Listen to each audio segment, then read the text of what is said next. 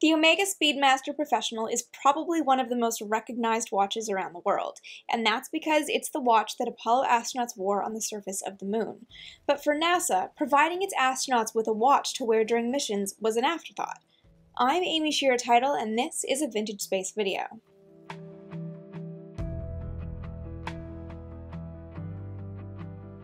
It wasn't until 1964 that NASA thought it ought to give its astronauts space-rated watches, and the agency only thought to do it because the astronauts asked for one. It was designed as, quite literally, a handy way to help astronauts keep track of all the tasks during a mission, a backup to all the clocks and countdown timers already inside the spacecraft. When it came to space rating a watch, NASA picked 6 candidate watches from Rolex, Omega, and Longines. And the technicians who ran the testing knew that these watches would have to stand up to a lot. A watch certified for spaceflight would have to work perfectly in microgravity, work perfectly in a vacuum, as well as in a pure oxygen environment.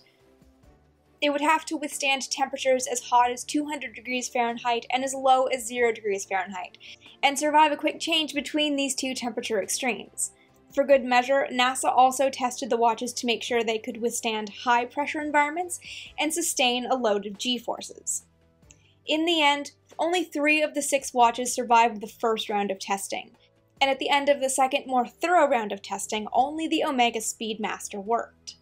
NASA announced that the Omega Speedmaster would be its watch for spaceflight on March 1, 1965. For more on testing the Omega watch for spaceflight, check out the links below.